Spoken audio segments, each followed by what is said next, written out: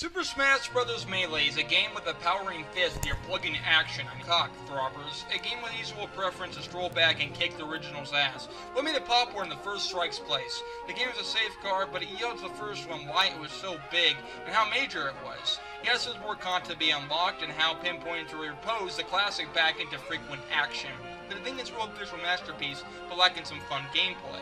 The music is quite nice, but it could be actually bizarre and annoying. And so I'm not playing this game, which is in the middle so far. It's really good. It's great for multiplayer chaos action, that's it. I'll give this game a 9.0/10. Not my favorite, but it has its good moments. Love the Burrito Master. Plus, Master Hand is really tough too. Just saying.